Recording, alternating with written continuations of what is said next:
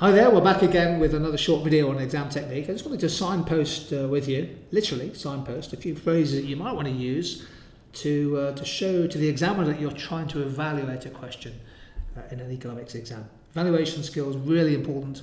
Sometimes how you start a paragraph can be a useful little signpost just to help a tired, weary examiner give you the evaluation marks that hopefully you deserve. So how do you signpost evaluation? Well, signposting is the way that you start a paragraph. So here's just a few examples of signposting in action. The common one, the ubiquitous starting point is however. However, another view is whatever. So start with however, you won't go far wrong with that.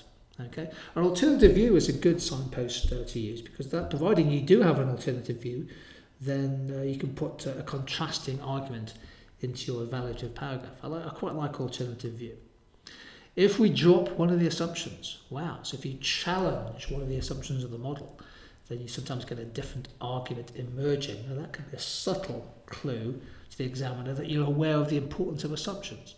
That's particularly the case, for example, if you're looking at competitive markets versus monopolistic markets, if you're looking at economics of demand choices. So, for example, behavioral economics challenges the assumption of rationality oftentimes.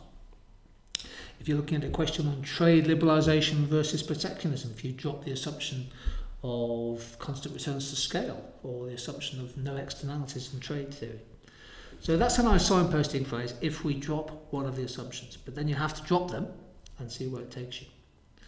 I quite like this phrase, from a different perspective. Now that's quite interesting. That leads you into thinking about different schools of thought, different viewpoints of economists that might have a competing or contrasting vision or argument to put forward. And linked to that, another school of thought in economics believes that.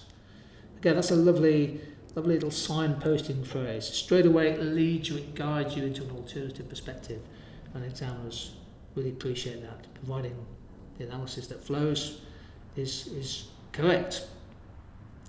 If we disaggregate the question, we might argue that. Disaggregation is a really important evaluative tool. So instead of talking in the round, in the big picture, you try and get a level below. So disaggregation is particularly important. For example, you're disaggregating the effects of a rise in interest rates. Instead of talking in very general terms about aggregate demand, you disaggregate by thinking about particular industries, particular businesses or sectors, or groups of consumers and savers who might be affected by a change in interest rates. That's what's called disaggregation. And the easier way to think about it, it's called breaking down to sort of a deeper level. If you do that, oftentimes you get a different perspective. You can really get deeper into the question. A common one that examiners find students using is, in the long run, the main benefit and cost might be. That's a favourite phrase that's used. On balance is this neat, tidy way to start a paragraph. On balance, we might argue that. Evidence suggests that is a nice, good signposting phrase to use in evaluative language.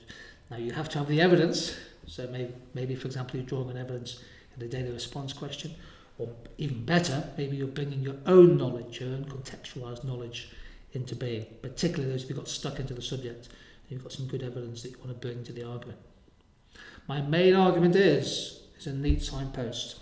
So you're picking out lots of different arguments, but actually what you want to do is you want to tell the examiner my most convincing, coherent argument is as follows. And that's sometimes a phrase you can use in the final paragraph. I did have a student a couple of years ago who insisted. He said, this is the best way to signpost the examiner is to start your paragraphs in evaluation or to evaluate. And this guy was winding me up by the end of the course. Every single essay, he would use the phrase to evaluate, comma, brum, brum, brum. Did it work? Yes, he got a top grade. But I think I would avoid using that kind of language in exams. There we go, there's a few signposts for you if you want to improve your evaluation skills.